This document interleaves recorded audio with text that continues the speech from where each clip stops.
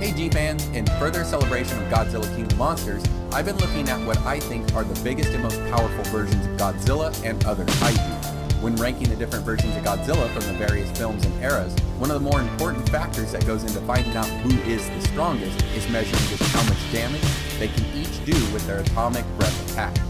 There have been several forms of Godzilla throughout the years, and some, like the Heisei eras, have had many stages of standard and boosted breath attacks. There's a lot to take in when trying to sort out the offensive capabilities of each one. This is just my list, there is no definitive list out there, but with that said, I'd love to hear how you would rank your own list, or if you agree with my ranking. So without further ado, here's my top 10 versions of Godzilla's famous atomic breath attack.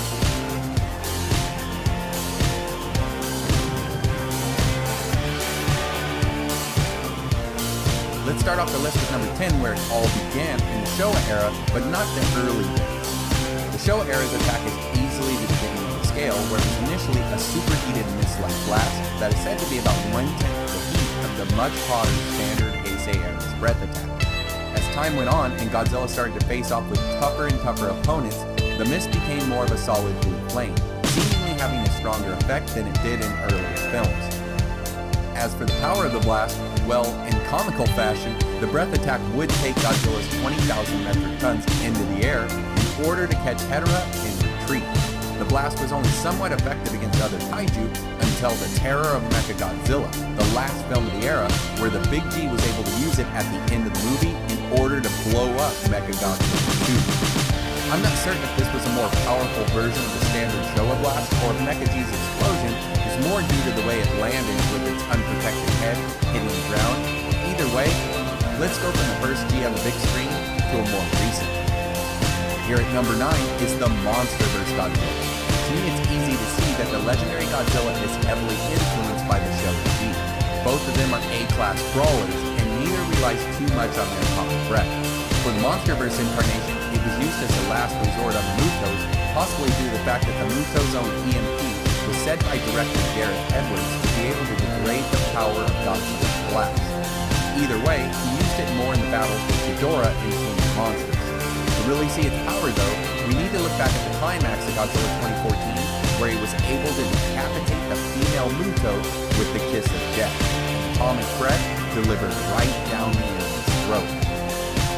Further advancing on my list would lead me into the Millennium Era with Godzilla 2000 at number 8 and Godzilla vs. Megaguirus at number 7. In both films we could see the further advancement of an explosive impact force to the atomic breath attack that began back in the Heisei era. In Godzilla 2000, the atomic blast was eventually able to destroy the Millennium UFO ship, as well as do extensive damage to Orga itself by blowing chunks of it off from the outside and eventually obliterating the entire kaiju from the inside out. In Godzilla vs. Megaguirus, we would see a similar power to the attack, with it eventually getting the best of Megaguirus after landing 2 main shots that would bring the flyer's lifeless body down in flames. What really sets the G vs. Megaguirus atomic breath attack from the Godzilla 2000 one is its usage against the dimension-tied black hole orbital gun. When the mini black hole was fired on Godzilla, he fired his blast into the object, seemingly destroying it, with Godzilla disappearing as well. He would later reappear, proving that he wasn't pulled into the black hole, yet if you truly understand the physics of a black hole, none of this really makes sense. I know this is a movie monster universe and not real life, but if this were a real black hole, the blast would just be pulled into it, having no effect on closing it. That said, it's still a big movie feat for the attack, placing it here on the list. Let's take a closer look at Godzilla from the Kiryu saga, Godzilla against Mechagodzilla and Godzilla Tokyo SOS. These two films are really a 2-part series, so we're going to take a look at the atomic breath here at number 6 from both films. Here you would see much of the same attributes to the breath attack that we saw in the other Millennium Era movies. The big thing that separates this attack from the latter, however, is the amount of kinetic energy that is carried on into the target, causing more of an impact, giving you that blown back effect that we see in movies when people are shot. This is clearly evident with Kiryu, a 36 to 40,000 metric ton mecha kaiju, with or without the shoulder weapons, who gets tossed around like a ragdoll with each hit. We can even see further damage when the shoulder pack is destroyed, along with one of Kiryu's eyes. No other beam attack at this point in the series would knock enemies around like this one, making it a solid choice before we get to the top 5. Moving on to the latest live-action Godzilla from Toho Studios, and starting off the top 5 list is Toho's most recent take on the Big G with Shin Godzilla. This one can be a bit tough to rank because we've never seen anything like it up to this point, and we've never seen Shin attack or defend itself against any other kaiju. That said, this may be one of the most impressive looking atomic breath attacks on the list. It begins with perhaps the greatest aggro or area attack of the Godzillas by sending out a concussive wall of flames, destroying everything in the area, which would then focus and narrow down to a slicing beam with amazing distance and heat, capable of cutting through and melting steel and cement instantly. To make matters worse, Shin could even fire this attack from its tail, mouth, or its back. The only reason I can't put the attack higher up on the list is that the charge up for the blast is longer than most, and more importantly, once fired, the attack drains Shin, causing a shutdown for cooling purposes. If it's not the most powerful breath attack, it's definitely the most unique, earning it this top 5 spot. For number 4, we're gonna have to take a look at the finale to the Heisei era with Godzilla vs. Destoroyah. The atomic breath attack of this era was an amazing step forward when compared to the breath attack of the Showa era. The Heisei era was all about successive power-ups to Godzilla that would eventually lead to a nuclear reaction in his heart that would lead us to Burning Godzilla. With Burning G, we're looking at what is likely the hottest of the atomic breath attacks of any version of Godzilla.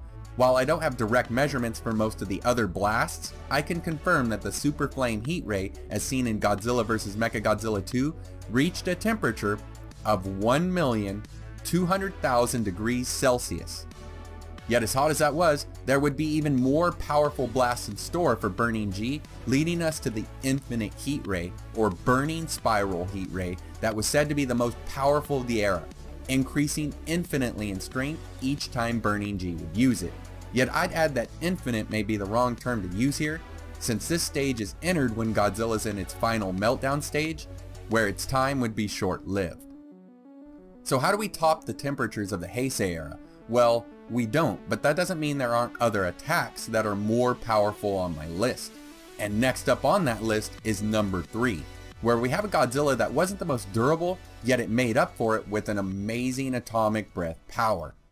The Godzilla I'm talking about here is the one from GMK, Godzilla Mothra King Ghidorah. This version was not like the other ones. Instead, it was a supernatural creation that contained the ghosts of those lost to the Japanese in World War II. The ever-advancing ghost-like kaiju showed no quarter to its enemies, using its powerful atomic breath to tear into mountainsides, killing Baragon in explosive fashion, and later on, using the same atomic blast to kill both Mothra and King Ghidorah. The breath attack was so powerful that it eventually led to the demise of Godzilla himself. After suffering a wound, the atomic blast would leak from said wound, causing further damage to the Big G, eventually causing a backfire of sorts, blowing up Godzilla, leaving only a beating heart behind it. These atomic breath feats were powerful enough, but the beginning of the film gives us an even more powerful usage of the blast when its off-camera usage causes a mushroom cloud similar to what we would see from a nuclear bomb detonation. This type of force isn't seen again with the breath attack, so it's kind of like the black hole destroying feat, yet impressive nonetheless. And now with only 2 left, it's time to take a look at the atomic blast as seen in Godzilla Final Wars.